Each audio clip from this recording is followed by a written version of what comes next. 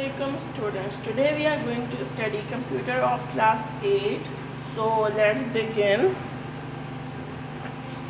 So here it is contents list, unit number 1, introduction to a computer network, on page number 4. So let's start. So here it is, its index of unit number 1. इसमें ये लिखा हुआ है कि कौन से page पर कौन सा वाला टॉपिक है, तो चलें स्टार्ट करते हैं। Unit number 1, introduction to a computer network, definition of computer networks. A computer network is usually referred to as network simply. It is a combination of hardware, software and cabling which together allows multiple computing devices to share resources and information. अब एक computer network जो है वो simply हम उसे network भी कह सकते हैं। ये हार्डवेयर और सॉफ्टवेयर का जो है कॉम्बिनेशन है जिसमें केबल्स थ्रू होती हैं ताकि वो एक साथ हमारे नेटवर्क बन सके। So the smallest computer can be constructed by linking to computers with one another. A relatively larger network may consist of as many computers as are contained in a building. Even all the computers of a city can be linked together to make a computer network. Can you imagine that? Even all computers in the world can be linked in a single network. अब ज़्यादा से ज़्यादा जो हमारा एक network में computers आते हैं वो आते हैं 2, और ज़्यादा से ज़्यादा हम पूरे दुनिया के कंप्यूटर्स ऐड कर सकते हैं। 1-on-1 purposes of network. Computer networks are established for the following purposes. अब जो कंप्यूटर नेटवर्क्स हैं वो इन सारी चीज़ों के लिए बनाए गए हैं। A network allows users to share files among different computers on a network. Files are usually shared through the server. This can be done by using other networks files also. अब जो हमारा पहला यूज़ है वो है हमारा sharing files, मतलब files को इधर उधर भेजना। तो हमारा जो नेटवर्क होता है वो हमारे यूज़र को परमिशन देता है कि हम एक जगह से, एक कंप्यूटर से डिफरेंट जगहों पर डिफरेंट कंप्यूटर्स में हम फाइल्स शेयर कर सकें। तो हम दूसरे नेटवर्क्स फाइल्स भी हम भेज सकते हैं इसमें।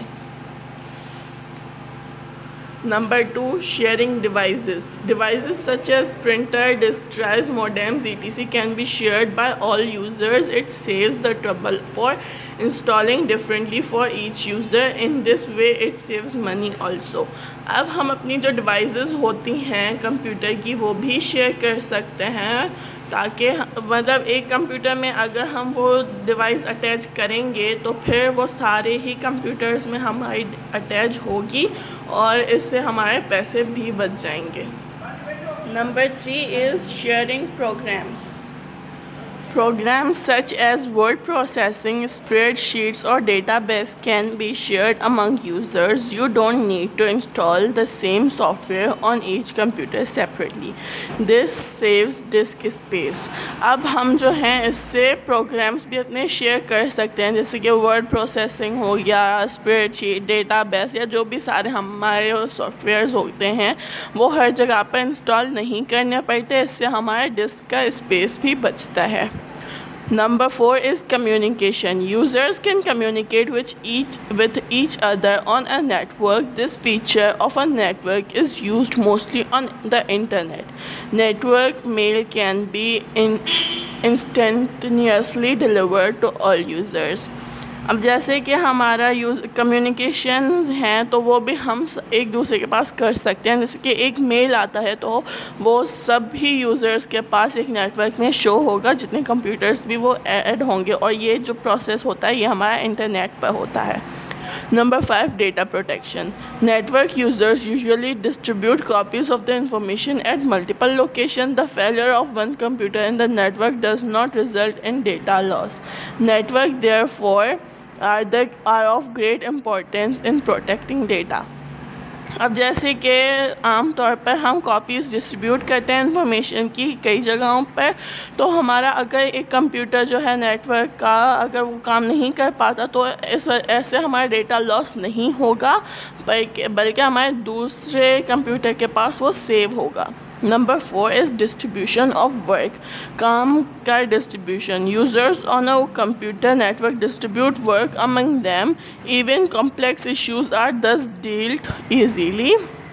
One user does one thing and the other does something other related to the same project. अब जो एक हमारा कंप्यूटर नेटवर्क होता है उसमें हम अपना काम जो है डिवाइड कर देते हैं लोगों के अंदर, ऐसे वो हमारे जो बड़े मुश्किल काम होते हैं वो भी आसानी से सॉल्व हो जाते हैं। और एक अगर यूज़र एक चीज़ चाहिए एक करता है तो दूसरा दूसरी चीज़ करता है उसी प्रोजेक्ट पर। Number 2, the hardware components of a network. The devices required for making a network and communicating over it are called network components. The following hardware components are required for constructing a network. Network interfaces, card, network hubs, repeaters, bridges, switches, routers, firewalls. अब ये सारे जो elements हैं या devices हैं ये सारी हमें एक नेटवर्क बनाने में काम आती हैं। Number 2 is network interface controller, NIC. It is also called a network adapter or a LAN adapter. It acts as a connection between a computer and a network cable. The computer as a result gets connected to the network. The purpose of the network card is to prepare, send and control data transmission on the network. It converts the data sent by the computer into a form which can be used by the network cable, transfers that data to another computer that controls the data flow between the computer and cable. It also translates the data coming from the cable into bytes so that computer CPU can read it. अब ये जो NIC है ये network adapter भी कहलाता है और LAN adapter भी। ये कंप्यूटर और नेटवर्क केबल को कनेक्ट करता है ताकि कंप्यूटर जो है नेटवर्क के साथ कनेक्ट हो सके। नेटवर्क कार्ड का काम दरअसल ये है कि वो ट्रांसमिशन और सेंड मतलब डेटा का कंट्रोल रखता है और ये सारा जो डेटा है कंप्यूटर को एक फॉर्म में यूज़ होता है जो नेटवर्क केबल से जा सके और हमारा कंप्यूटर भी उसे पढ़ सके। A network controller can be built-in, internal or external. The built-in controller is the part of the motherboard. The internal network card is in the form of an expansion card. It is inserted in an expansion slot. The external network controller is a separate device. It is connected to a computer usually through a USB port. अब जो हमारा network controller होता है वो built in भी होता है, internal भी होता है, एक्सटर्नल भी। जो बिल्ट इन होता है वो मदरबोर्ड में होता है, जो इंटरनल नेटवर्क कार्ड होता है वो एक्सपेंशन कार्ड के होता है, वो एक्सपेंशन स्लॉट में लगता है। और जो एक्सटर्नल नेटवर्क कंट्रोलर होता है वो एक अलग डिवाइस होती है जो USB के थ्रू हमारे कनेक्ट होता है। The most common form of network card is current use is the Ethernet card. Other types of network cards include wireless network cards and token rings network cards. USB network cards are also available. अब जो हमारा उस बहुत ही common form है network card का वो है Ethernet card जो कि हर मतलब वायरलेस कार्ड के टोकन टाइप होता है और हमारे USB नेटवर्क कार्ड्स भी अवेलेबल होते हैं। Number 2 is network hub. A network hub is a device for connecting multiple network devices together and making them act as a single network segment. A hub doesn't examine or manage anything of the traffic that comes through it. अब जो हमारा network hub है वो एक ऐसी device है जो different network devices को साथ अपने कनेक्ट करता है और उन्हें एक नेटवर्क का काम करने पर करता है। और जो हब होता है वो मतलब देखता नहीं है, ना ही ऐसी कोई भी ट्रैफिक जो आती है उसको कंट्रोल नहीं करता। Number 3 is modem. The word modem is combination of two words, modulator and demodulator. It is a device responsible for connecting two computer systems through a telephone line and making data transmission possible. Data transmission on a telephone line is in the form of analog waves. A computer cannot receive analog waves or signals. It receives and sends data only in digital form. Data from a computer is received in the digital form form by a modem. The modem then converts it to analog waves so that it can travel along telephone lines. This conversion is modulation. In analog form, the data is received by modem on the receiving computer. This modem on the receiving computer then converts the data back to the digital signals and conveys it to the receiving computer. This type of conversion is called demodulation. Demodulation is exactly opposite the modulation. अब जो एक modem होता है वो दो words का combination है, demodulator और मॉड्यूलेटर. अब ये डिवाइस जो है वो दो कंप्यूटर सिस्टम को एक टेलीफोन लाइन और डेटा ट्रांसमिशन को कनेक्ट करती है. डेटा ट्रांसमिशन एक फ़ोन लाइन के फ़ोन लाइन में होती है जो कि एनालॉग वेव्स के फॉर्म में होती है, और एक जो कंप्यूटर होता है हमारा वो एनालॉग वेव्स या सिग्नल्स नहीं लेता, वो सिर्फ डिजिटल फॉर्म में लेता है. तो जो डेटा कंप्यूटर में से जो डेटा होता है वो डिजिटल फॉर्म में मॉडेम से आता है, और जो मॉडेम होता है उसे वो एनालॉग वेव्स में ट्रांसफ़र करता है ताकि वो फ़ोन लाइन्स में ट्रांसमिट हो सके. और ये जो प्रोसेस है इसे हम मॉड्यूलेशन कहते हैं. और एनालॉग फॉर्म में जो डेटा मॉडेम से को मिलता है कंप्यूटर से, तो वो उसे डिजिटल सिग्नल्स में डालता है और फिर वो कंप्यूटर्स को रिसीव करता है. इस कन्वर्जन को हम डिमोड्यूलेशन कहते हैं. और डिमोड्यूलेशन बिल्कुल मॉड्यूलेशन के मतलब उलट है. Here it is page number 10. यहाँ पर ये जो है टाइप्स ऑफ मॉडेम्स हैं, ये सारे मॉडेम्स के टाइप्स हैं. ए, external and internal modems. External modems. This is modem separated from the system unit. In the computer case, it is connected to a serial port of the computer by means of a cable. It is connected to the telephone wall jack by another cable. अब ये जो है external modem है, ये मतलब system unit में नहीं होता, ये सीरियल पोर्ट में कंप्यूटर से कनेक्टेड होता है एक केबल के साथ, जो कि टेलीफोन वॉल जैक में दूसरी केबल के साथ कनेक्टेड होती है. Number 2 is internal modem. An internal modem is a circuit board, a modem card that can be added to the system unit of a computer. It takes one of the expansion slots. अब ये जो है internal modem, ये एक circuit board है जो system unit में डाल सकते हैं, ये एक एक्सपेंशन स्लॉट लेता है. Number B, standard and intelligent modems. Standard modems. Most modems used today are called standard modems. These modems are usually operated by commands entered from a microcomputer keyboard. Users control the function dialing etc of a modem through the keyboard. Modems may use different command languages to control their functions, but most modems called HIAS compatible use a popular language developed by a company, HIAS Microcomputer Products. अब जो standard modems होते हैं वो आजकल use होते हैं जो कि एक कमांड एंटर्ड प्रोग्राम से यूज़ होते हैं जो एक माइक्रो कीबोर्ड से डलता है. और ये जो है मतलब डायलिंग होती है इससे, और भी बहुत सारे डिफरेंट कमांड्स लैंग्वेजेस होती हैं जो उसके काम आती हैं. पर ये जो है इन कीबोर्ड्स को हम कहते हैं हाइज कंपैटिबल. ये एक मतलब पॉपुलर लैंग्वेज है जो एक कंपनी हाइस माइक्रो कंप्यूटर प्रोडक्ट्स ने ईजाद की है. ये वो कीबोर्ड है. Number 2, intelligent modems. Intelligent modems are also called advanced modems. These modems can accept new instructions and then respond to the commands while transmitting data and information.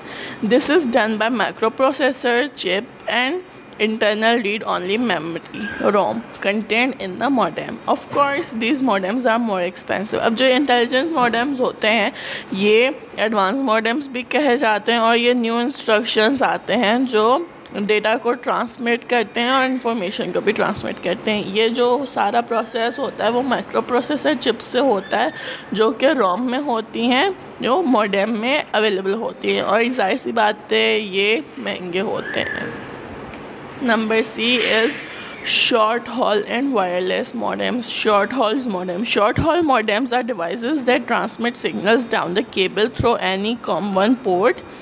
They sometimes are called modems eliminators because they do not require an external power source. They are also called line drivers that can send data for a distance of more than 1 mile. This type of modem can be used within or across several buildings in a company or a university campus. अब जो ये short hall modems होते हैं, ये ऐसी devices हैं जो signals को केबल के थ्रू कॉमन पोर्ट के थ्रू ट्रांसमिट करते हैं और कभी कभी ये एलिमिनेटर्स या दूसरे इनको पावर सोर्स नहीं चाहिए होती है।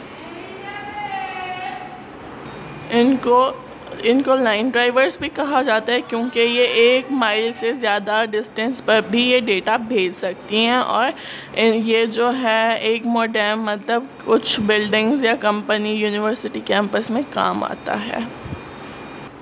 Page number 12, wireless modems. Wireless modems transmit the data signals through the air instead of by using a cable. They sometimes are called a radio frequency modem. This type of modem is designed to work with cellular technology and wireless local area network. Wireless modems are not yet perfected, but the technology is rapid improving. अब ये जो wireless modems होते हैं ये data को हवा के through transmit करते हैं इंस्टेड ऑफ मतलब केबल्स की जगह, और ये जो है फ्रीक्वेंसी रेडियो मोडेम भी कहे जाते हैं। इनको जो है वो सेलुलर टेक्नोलॉजी मतलब सेल्स वाली टेक्नोलॉजी के लिए के साथ काम करने के लिए बनाया गया है या फिर वायरलेस लोकल एरिया नेटवर्क के साथ। और ये जो है अभी तक परफेक्ट नहीं हुए, पर आजकल जो है टेक्नोलॉजी बहुत ज़्यादा तेज़ी से इम्प्रूव कर रही है। 2.4 The sending devices. These are the devices which collect information from a computer to transmit it to another computer or resource on the network. The sending device may include a computer, telephone, video camera, etc. The sending device is also called the transmitter or the source. अब जो ये sending devices होती हैं ये information collect करके transmit दूसरे computer में transmit करती हैं या फिर नेटवर्क का रिसोर्स है। तो ये जो सेंडिंग डिवाइसेस है ये कंप्यूटर, टेलीफोन, वीडियो कैमरा या ये भी शामिल होते हैं या फिर इसे ट्रांसमीटर या सोर्स भी कहा जाता है। 2.5 The receiving devices.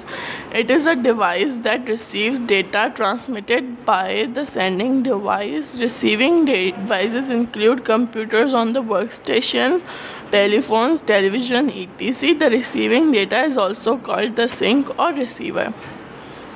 अब जो रिसीविंग डिवाइसेस होती हैं वो डेटा हासिल करती हैं जो कि सेंडिंग डिवाइस भेजता है। तो सेंडिंग डिवाइसेस में ये चीज़ें आ जाती हैं जो वर्क स्टेशन पर कंप्यूटर्स होते हैं, टेलीफोन्स, टीवीज़ वगैरह, और हम रिसीविंग डिवाइस को सिंक या रिसीवर भी कहते हैं। Page number 13 Transmission devices. These are the devices that convert the data into a form that can travel through the transmission medium and can be received by the receiving device. These devices include modem and network interfaces card. अब ये जो transmission devices होती हैं ये data को एक form में convert करती हैं जो कि ट्रांसमिशन मीडियम के थ्रू ट्रैवल कर सकता है रिसीविंग डिवाइस से, और ये डिवाइसेस मॉडेम्स और नेटवर्क इंटरफेसेस कार्ड्स इनमें आते हैं। 7 Transmission medium. The medium on which data travels for communication is called a communication medium. The data may travel on a cable or through wireless methods. अब ये जो transmission medium है ये data को इधर उधर कम्युनिकेशन के लिए ट्रैवल करता है, और इसको जो है वो केबल के थ्रू भी हम ये डेटा ट्रैवल करता है या फिर वायरलेस मेथड से भी ये ट्रैवल करता है। Number 3, network relationships. Network also vary considerably in terms of the roles and responsibility of the computers on that network and the relations that tie those machines together. अब जो network मतलब networks जो हैं वो भी बहुत ज़्यादा important role और responsibilities रखते हैं ताकि जो दूसरे machines हैं उनके साथ उनका connection बना रहे. 3.1 Stand-alone computer. A computer totally disconnected from other devices is typically referred to as a stand-alone machine. अब जो एक कंप्यूटर होता है जो दूसरे डिवाइसेस से कनेक्टेड नहीं होता उसे हम stand-alone मशीन कहते हैं. Come on, page number 14. Peer-to-peer network. When several computers are interconnected but no computer occupies a privileged position, the network is usually referred to as a peer-to-peer network. In this type of network, every computer can communicate with all other machines on the network, but in general, each one stores its own files and run its own application. अब peer-to-peer network ऐसा होता है कि कुछ computers जो हैं वो connected हैं पर कोई भी जो है अच्छी पोजीशन नहीं है. अब ये जो नेटवर्क है ये पीयर टू पीयर नेटवर्क है. इसमें हर कंप्यूटर एक दूसरे से कम्युनिकेट तो कर सकता है पर उनकी अपनी अपनी स्टोरेज होती है, अपनी अपनी एप्लीकेशंस और फाइल्स होती हैं. Number 3, client-server network. With the client-server network, one or more servers will perform critical functions on behalf of the other machines, the clients, on the network. These functions might include user authentication, data storage, and the running of large shared resource-intensive applications such as databases and client relationships management (CRM) software. Typically, both peer-to-peer and client-server networks rely on a shared internet connection for access to external resources of the basic network structures. अब जो ये client server network होता है ये एक से ज़्यादा servers आपस में जुड़े तो होते हैं पर मतलब दूसरी मशीन्स के बिहाफ पर उनकी जगह पर काम करते हैं एक नेटवर्क में जिन्हें हम क्लाइंट्स कहते हैं. और इन फंक्शंस में हमारा ऑथेंटिकेशन, डेटा स्टोरेज और बहुत सारे शेयरिंग, लार्ज फाइल्स वगैरह जो हैं वो आ जाते हैं. तो वो हमारे डेटाबेस भी आ जाता है और CRM मतलब क्लाइंट रिलेशनशिप मैनेजमेंट सॉफ्टवेयर भी आ जाता है. अगर हम ये भी कहें कि पीयर टू पीयर क्लाइंट और क्लाइंट सर्वर नेटवर्क्स जो हैं वो शेयर्ड मतलब दूसरे के इंटरनेट कनेक्शन पर चलते हैं तो ये भी सही होगा. Client-server relationship. There are many types of computer relationships in a network. One is the client-server relationship. In this relation, one central computer is connected to all computers on the network.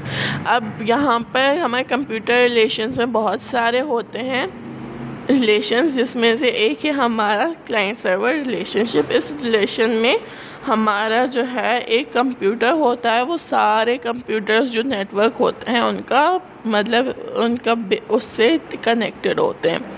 There are only 2 categories of computer in this relationship, servers and clients. A client-server network is also called hierarchical network. The distinction between a client and a server is as follows. अब इनमें 2 categories आ जाती हैं, एक server और client. अब जो एक server और क्लाइंट का नेटवर्क है इसे हम हायरार्किकल नेटवर्क भी कहते हैं जो हमारे मतलब इसमें क्लाइंट और सर्वर में कुछ डिफरेंसेस होते हैं वो नीचे लिखे गए हैं. 4. The server computer. It is the central computer on a network. It can be defined as the network computer that contains the hard drives, printers, and other resources that are shared with other network computers. Usually, the most power and expensive computers in a network are the servers. It is because every user on network shares the server's resources. अब यहाँ पर server computer वो होता है जो पूरे हमारे computer network का मेन हो जिसमें सारी डिवाइसेस कनेक्ट हों जैसे हार्ड ड्राइव्स, प्रिंटर्स वगैरह. और हमारे जो मोस्ट एक्सपेंसिव और जो ताकत वाले मतलब अच्छे खासे कंप्यूटर्स होते हैं वो इनके हेड्स होते हैं, क्योंकि जो सारे नेटवर्क में कंप्यूटर्स होते हैं वो इनकी रिसोर्सेज यूज़ करते हैं। Number 5, the client or workstation. The computer that use the resource on the server are called the clients or workstations. Any computer on the network that is not server is a client. Clients are used by individual users for everyday work. The resource of the clients do not have to be shared necessarily. In many networks, a clean line of demarcation exists between servers and clients. In other words, a computer functions as either a net server or a client and not both. For the sake of an efficient network, a server cannot become a client, nor can a client become a server.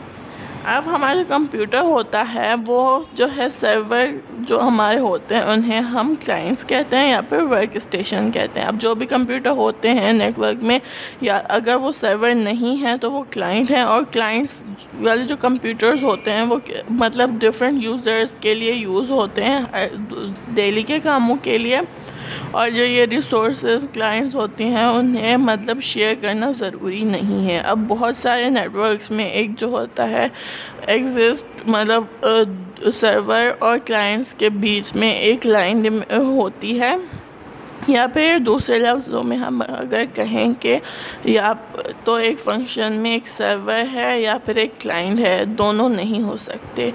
फिर वो उसमें जो है मतलब एक काम करने के लिए सर्वर क्लाइंट नहीं बन सकता और क्लाइंट सर्वर नहीं बन सकता। Other usually smaller networks can be more even-handed by allowing any computer in the network to be a server and allowing computer to be both server and client at the same time.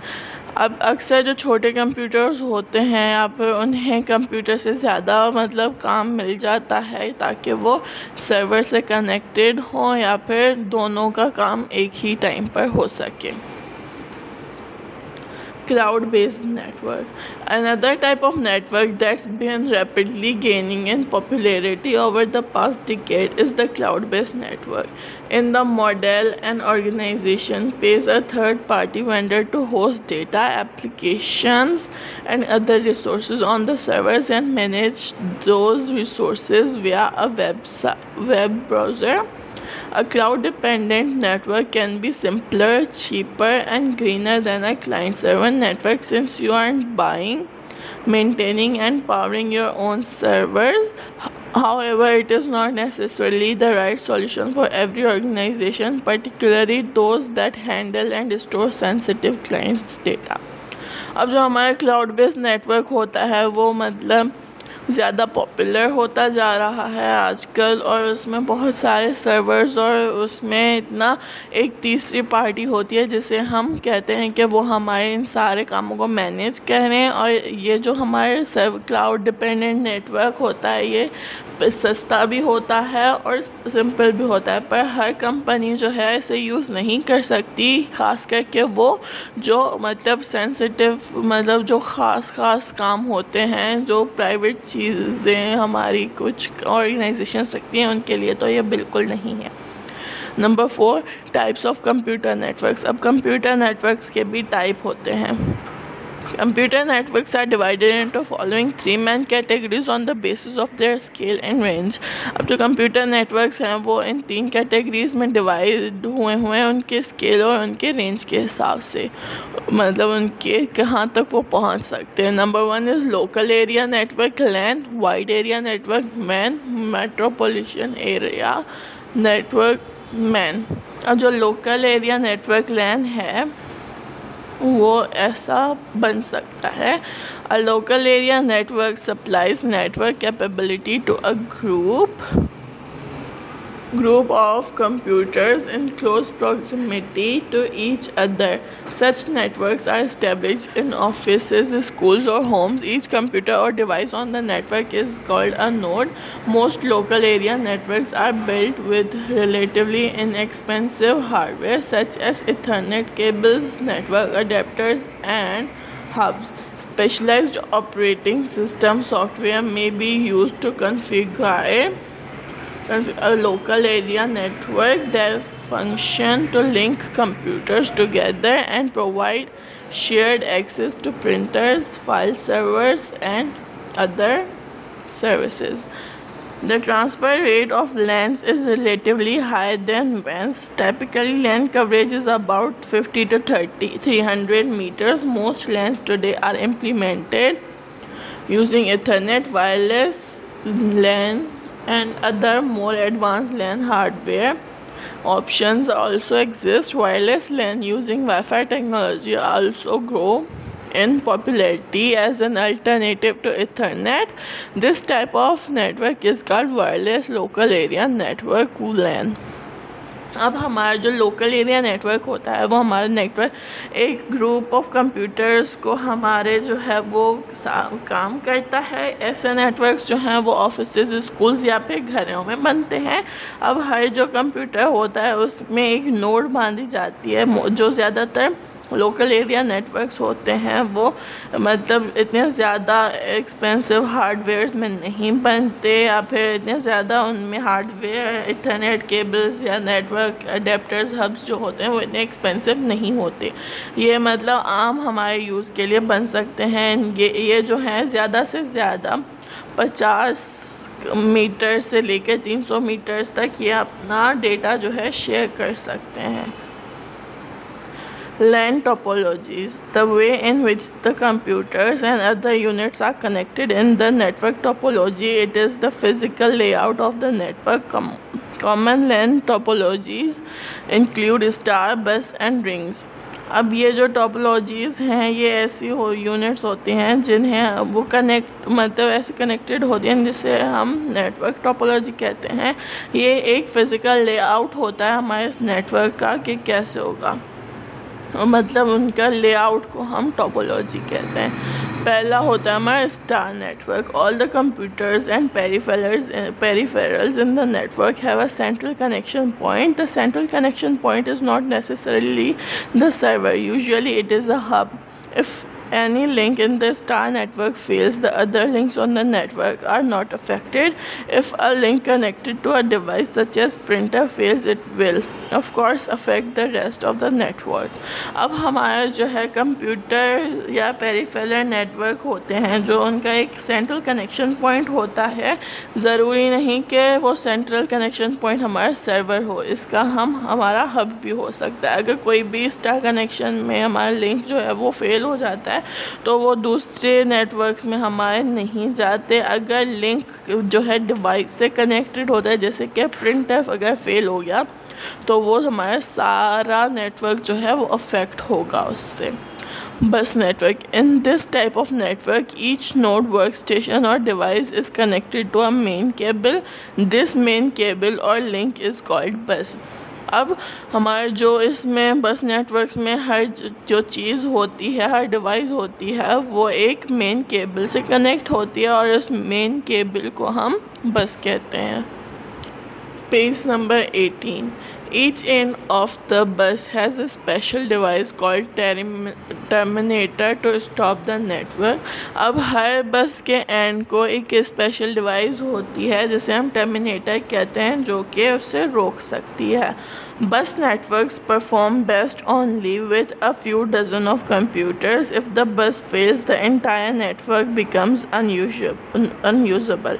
अब अगर हमारा जो बस network होता है उसमें से सिर्फ कुछ डजन ही हमारे कंप्यूटर्स काम आते हैं और अगर बस जो मतलब उनकी मेन लाइन होती है अगर वो ही ख़राब हो जाए तो हमारा पूरा नेटवर्क जो है किसी काम का नहीं होगा।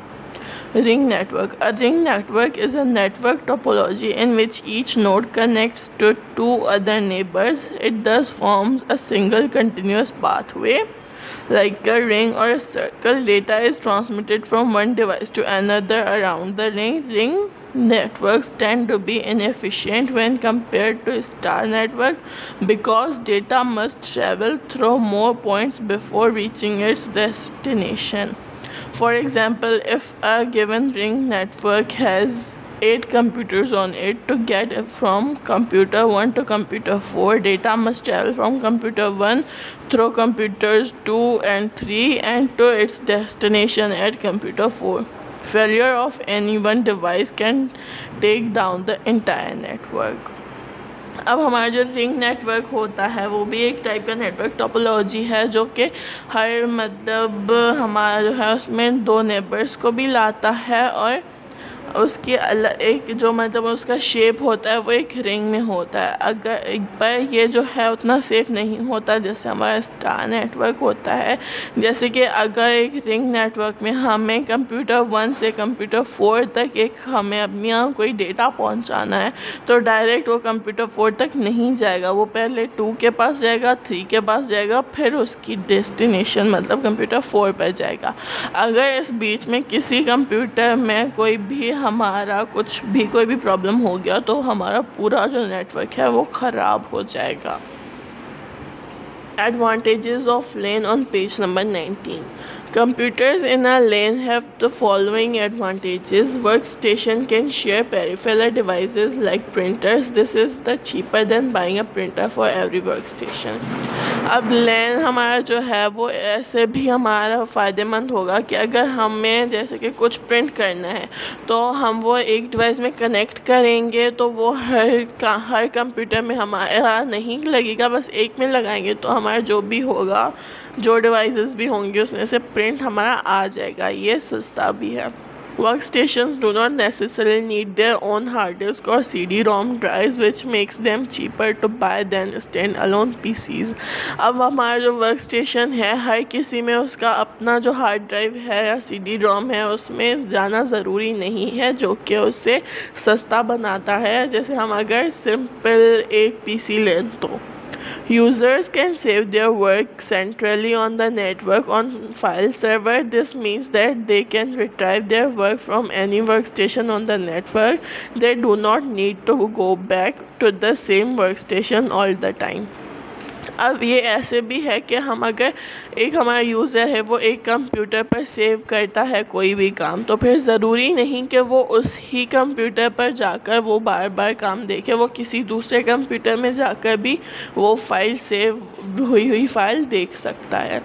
Users can communicate with each other and transfer data between workstations very easily. अब जो यूज़र्स हैं वो एक दूसरे से बात भी आराम से कर सकते हैं और फाइल्स भी ट्रांसफ़र कर सकते हैं बहुत ही आराम से। One copy of each application package such as a word processor, spreadsheet, etc. can be loaded on the file and shared by all users. When the new version comes out, it only has to be loaded onto the server instead of onto every workstation. अब जैसे कि एक application की copy का package है वो हम जैसे कि वर्ड प्रोसेसर हो गया, स्प्रेडशीट हो गया, वो सब पर तो लोड हो जाएगा, पर जब उसका न्यू वर्जन आएगा तो हर किसी पर लोड होने की बजाय सिर्फ हम सर्वर पर अगर वो डाउनलोड कर लें तो वो हर वर्कस्टेशन पर हमारा काम आ जाएगा। Joining computers in a network. Number 3, disadvantages of connecting computers in a LAN. A LAN has the following disadvantages. अब हर चीज़ के कुछ फ़ायदे होते हैं तो कुछ नुकसान भी होते हैं, ऐसे ही LAN के भी हैं। Special security measures are needed to stop users from using programs and data that they should not have to access. अब उसमें कुछ स्पेशल सिक्योरिटी चाहिए होती है ताकि दूसरे यूज़र्स उन प्रोग्राम्स या उस डेटा को यूज़ ना कर सकें। Networks are difficult to set up and need to be maintained by skilled technician. अब ये जो नेटवर्क्स हैं वो सेटअप करना भी मुश्किल है और मेंटेन करना भी मुश्किल है। ये सिर्फ एक मतलब जाने माने टेक्नीशियन से ही हमारा काम हो सकता है, आम टेक्नीशियन से नहीं होगा। If the file server develops a serious fault, all the users are affected rather than just one user. अगर कोई भी प्रॉब्लम आ जाती है जो हमारी सीरियस है तो सारा जो हमारा नेटवर्क है वो अफेक्ट होगा, सिर्फ एक नहीं।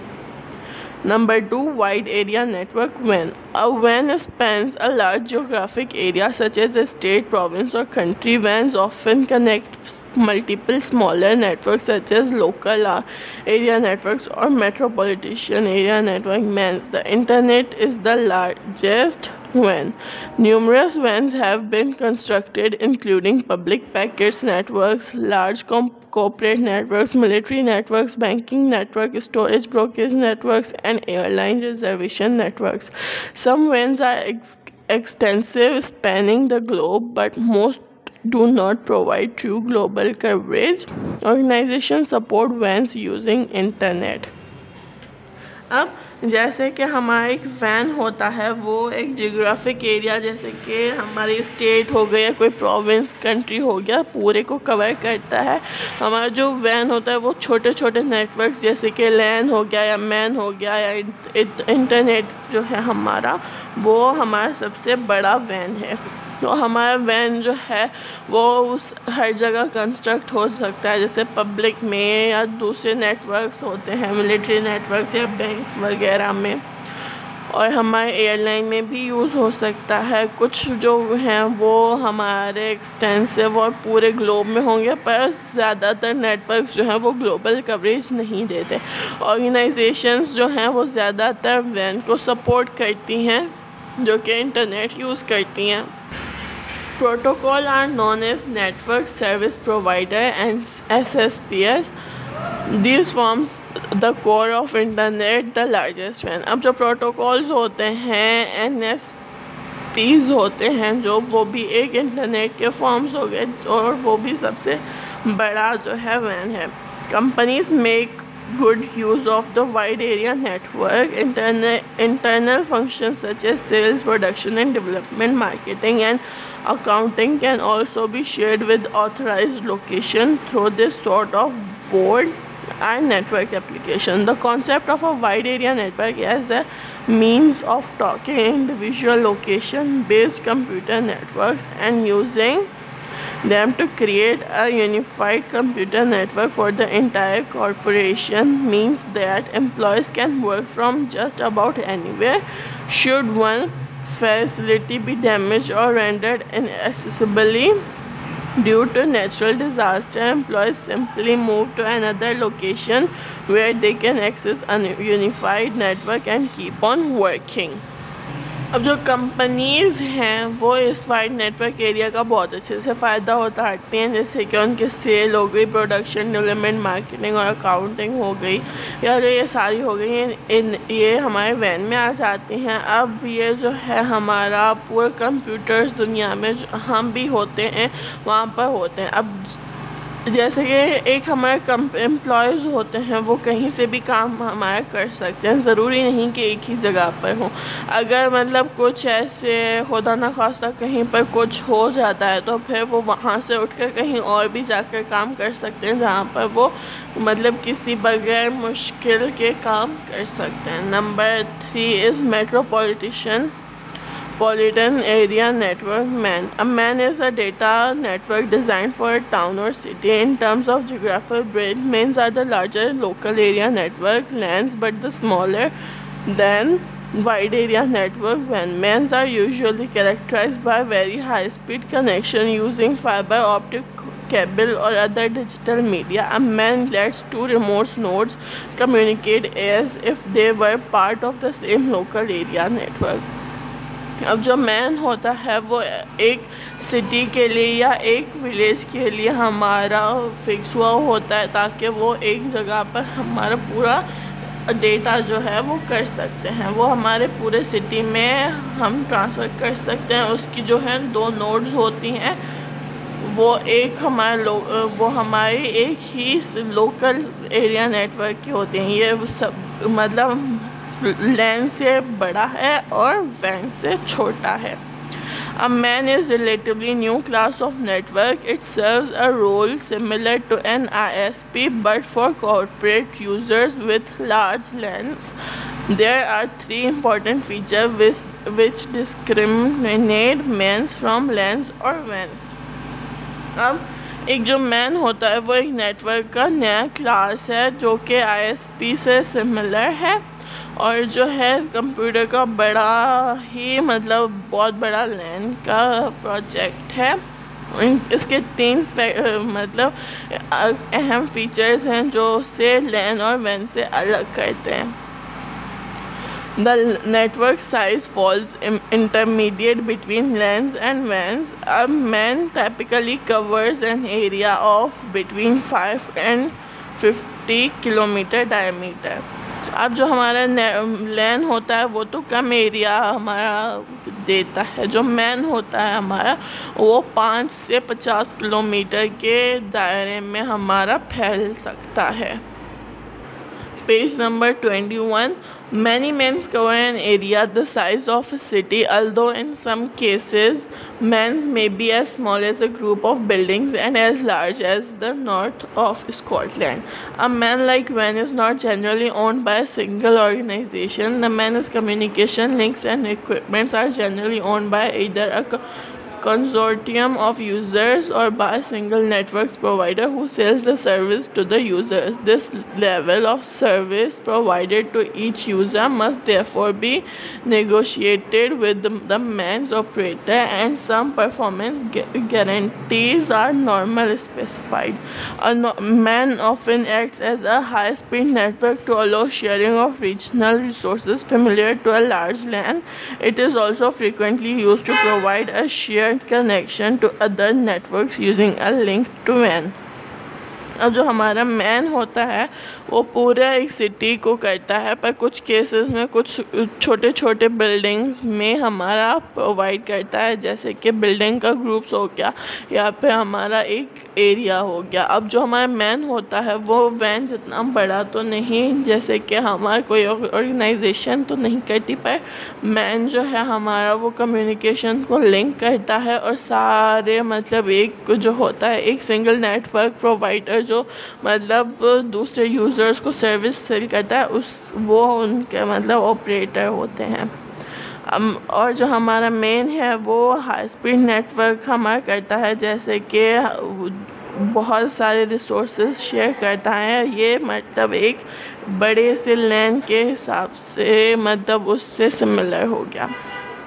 Communication devices use in networks. अब नेटवर्क्स में कौन सी कम्युनिकेशन डिवाइसेस यूज़ होती हैं? There are different communication devices such as routers, hubs, switches and bridges. These networks are required to transmit the data between one computer and another. The most important communication devices use in networks are dial-up modems, network cards.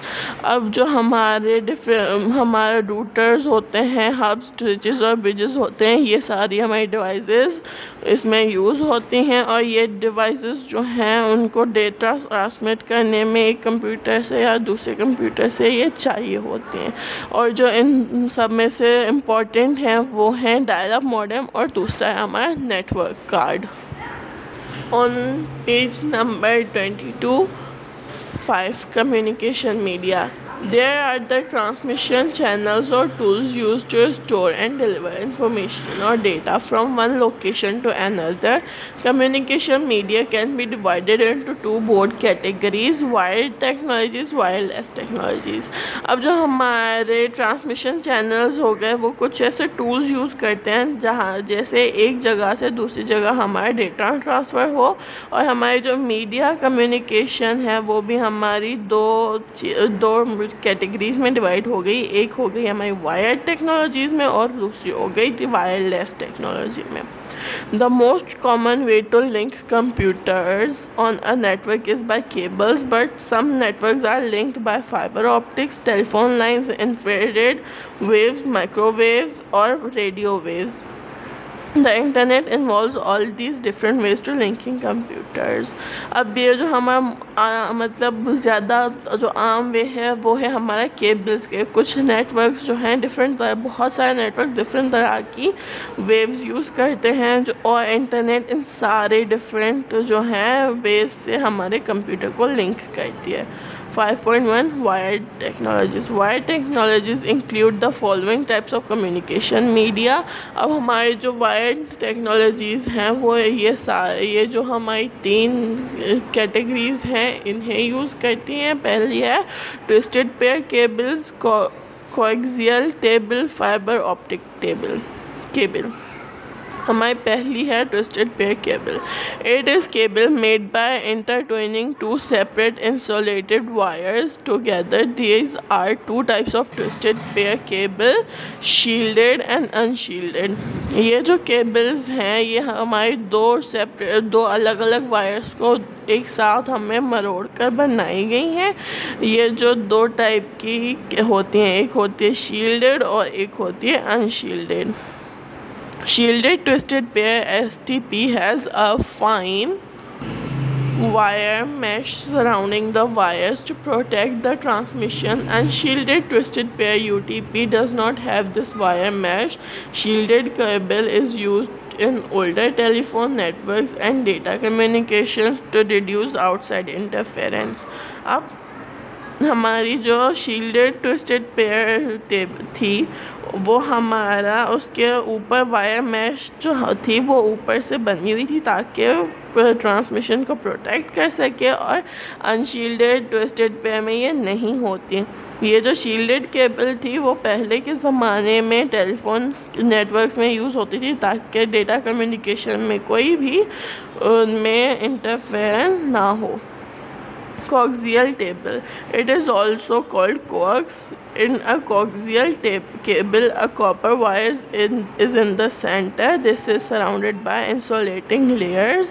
This insulating layer is in turn surrounded by a grounded shield. The central wire transmits the data etc. and the upper shield protects from outside interference. अब जो हमारी coaxial cable है वो coax भी कहलाती है, और इसमें एक बीच में कॉपर की तार होती है जो एट गेट से दूसरी तारों से वो होती है, उसके इंसुलेटिंग लेयर्स होती हैं ताकि वो इधर उधर के इंटरफेरेंस से बची जा सके।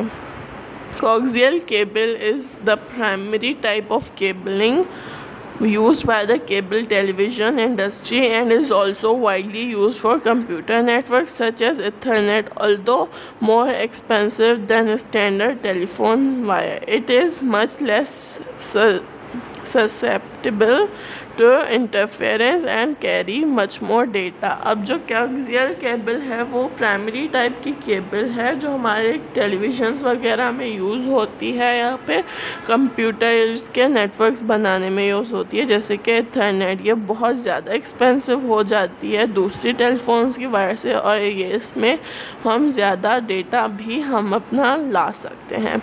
Optical fiber cable. An optical fiber cable is a thin, flexible, transparent fiber that can transmit light between the two ends of the fiber. An optical fiber cable is a cable containing one or more optical fibers. Electrical signals are first converted to light pulses and sent over an optical fiber cable in that form. At the electrical signals, optical fiber cables are divided into many categories. Optical fiber cables have many advantages.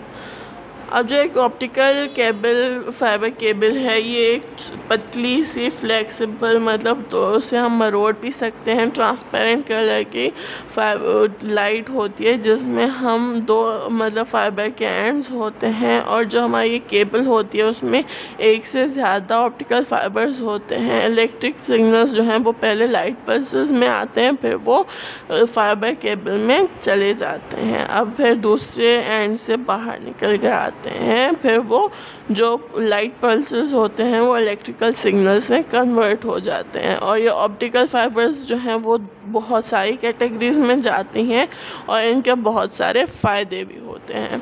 Optical fibre networks operate at high speeds up to gigabytes. अब जो इनकी speed होती है वो gigabyte से भी ज़्यादा होती है। They have a larger carrying capacity. इनमें ज़्यादा मतलब डेटा ले जाने की कैपेसिटी होती है। Signals can be transmitted further without needing to be refreshed और स्टेंड। अब जो सिग्नल्स होते हैं वो आराम से आ जाते हैं बगैर रिफ्रेश किए, Optical fiber cables shows greater resistance to electromagnetic noise such as radios, motors और other nearby cables। और जो ये होती हैं ये दूसरे इलेक्ट्रोमैग्नेटिक नॉइज़ जैसे कि रेडियोज़ हो गए, ये मोटर्स वगैरह हो गए और दूसरी केबल्स हो गई, उनके लिए वो जो नॉइसेस आती हैं उनसे दूर रहती है। Optical cables cost much less to maintain. अब इनके जो है इनको मेंटेन करने के लिए कम पैसे यूज़ होते हैं। Wireless communication media. Wireless communication is a type of data communication that is performed and delivered wirelessly. This is a broad term that incorporates all the procedures and forms of connecting and communication between two or more devices using a wireless signal through wireless communication technologies and devices। अब wireless communication एक ऐसा type of मतलब एक ऐसा data communication का type है जो हमारा कहीं भी हो सकता है बगैर हमारे तारों को कनेक्ट किए हुए, और हम इसमें बहुत सारी डिवाइस, 2 से ज़्यादा डिवाइसेस कनेक्ट हो सकती हैं। The communication between 2 devices occurs when the destination और receiving intermediate device captures the signals creating a wireless communication bridge between the sender and receiving device। Wireless communication has various forms, technologies and delivery methods including some types of wireless communication। अब जो हमारी communication होती है मतलब बातचीत होती है 2 devices में वायरलेसली, तो उसमें सिग्नल्स आते हैं जो हमारा वायरलेस कम्युनिकेशन का ब्रिज बनाती हैं सेंडर और रिसीवर के बीच। इसमें बहुत सारे फॉर्म्स और टेक्नोलॉजीज़ आ जाती हैं और उसमें बहुत सारे डिफरेंट मेथड्स आते हैं डिलीवरी के। Some types of wireless communication यहाँ पर कुछ ये मेंशन किए हुए हैं वायरलेस कम्युनिकेशन के types. Number 1, satellite communication. It is one of the wireless technologies which is widely spread all over the world, allowing users to stay connected virtually anywhere on the earth। The satellites used in the mode of communication communicate directly with the orbiting satellites via radio signals। Portable satellites, phones and modems have more powerful broadcasting abilities than the cellular devices। अब जो हमारा satellite communication है वो ऐसा communication है जो हमारे सबको अपने आपस में कनेक्टेड रखता है वर्चुअली। फिर उसमें जो है हमारा वो रेडियो सिग्नल्स के थ्रू आपस में कनेक्टेड होते हैं। Number 2, Wi-Fi communication. Wi-Fi is a form of low-power wireless communication used by many electronic devices such as laptops, systems, smartphones, etc. In a Wi-Fi setup, a wireless router serves as the communication hub. These networks are extremely limited in range due to low power of transmission, allowing users to connect only within close proximity to a router। अब ये जो wifi communication है इसकी ज़्यादा power नहीं होती, मतलब ज़्यादा डिवाइसेस नहीं कर सकता कनेक्ट, पर इसका एक वायरलेस रूटर होता है जो बहुत सारे मतलब बहुत सारे डिवाइसेस को कनेक्ट कर सकता है, पर एक लिमिटेड रेंज में।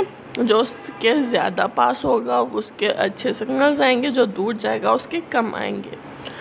Infrared IR communication. Infrared wireless communication communicates information in a device or a system through IR radiation। IR is electromagnetic energy at a wavelength that is longer than that of red light। It is used for security control, TV remote control and short range communications। अब ये जो infrared wireless communication है ये हमारे devices और system को radiation के through connect करता है। इलेक्ट्रोमैग्नेटिक एनर्जी होती है जिसकी एक वेवलेंथ होती है जो कि रेड लाइट से भी लंबी होती है, और फिर ये उस security controls, TV remote controls के थ्रू कंट्रोल होती है। Number 4 is Bluetooth communication. Bluetooth is an open wireless protocol for exchanging data over short distances using short radio waves from fixed and mobile devices। It creates personal area network spans। अब ये जो Bluetooth communication है, ये हमारा mobiles के through होता है या फिर बहुत ही कम हमारे डिस्टेंसेस होते हैं तब हमारा होता है। ये मतलब कुछ ही मतलब थोड़े से ही होता है। ये एक पैन करता है personal area network. Thank you, and we will solve its exercises in pictures. The next lecture will be uploaded soon. Thank you for watching.